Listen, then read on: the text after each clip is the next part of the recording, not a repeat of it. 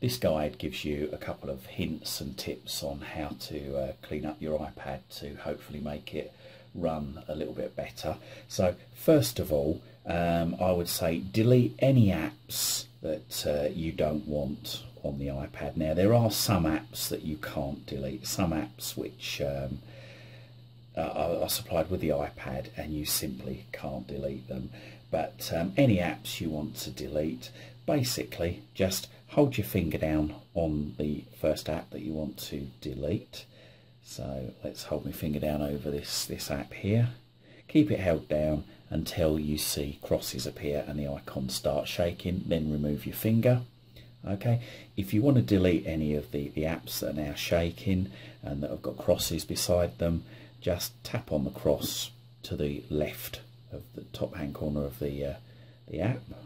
Just tap that and it says, do you want to delete it? Deleting this will also delete its data, so we tap delete. Now I'm not going to do this on here, but once you've done that, the app will disappear.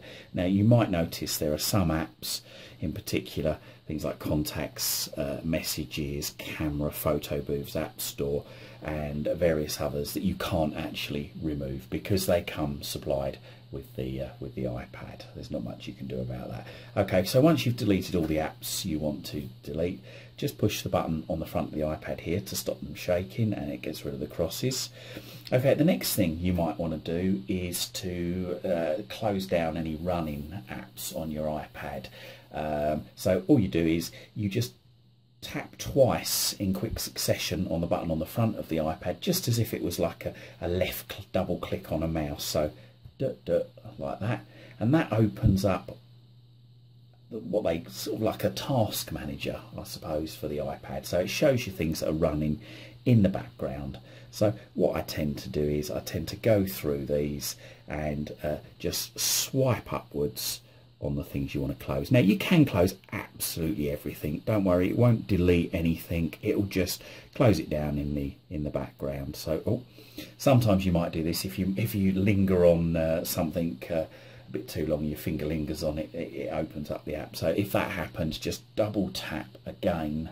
So double tap the button there and swipe away. Now this one here, the menu, you can't actually swipe away.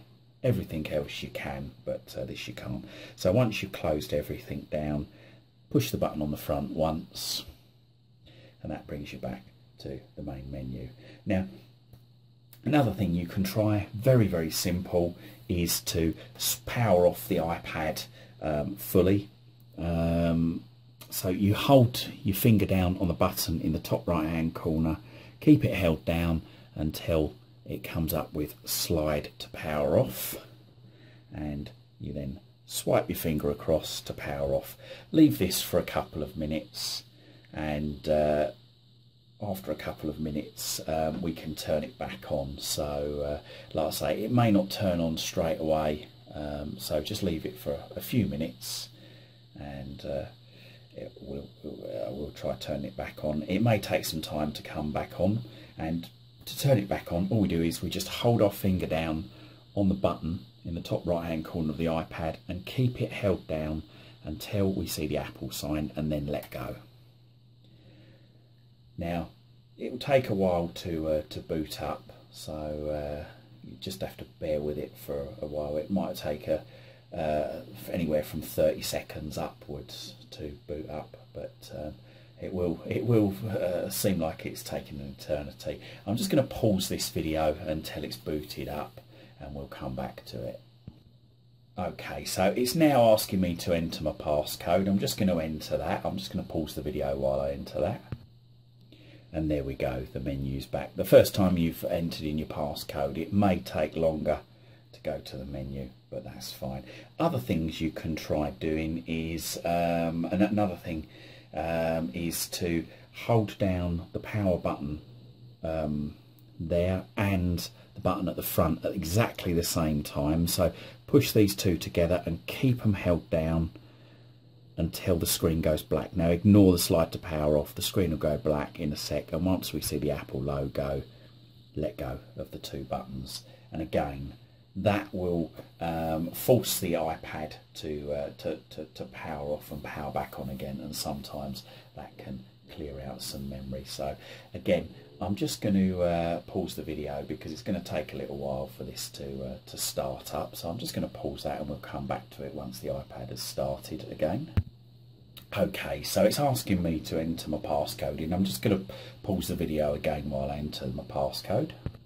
And again, it may take a little while before it goes to the menu after typing in your passcode, and there we go.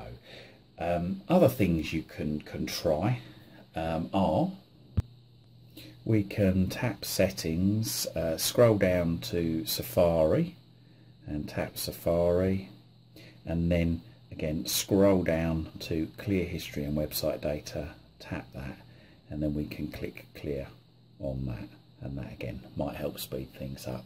Well, I hope this guide helps, and hope it speeds up your iPad. Thanks for watching.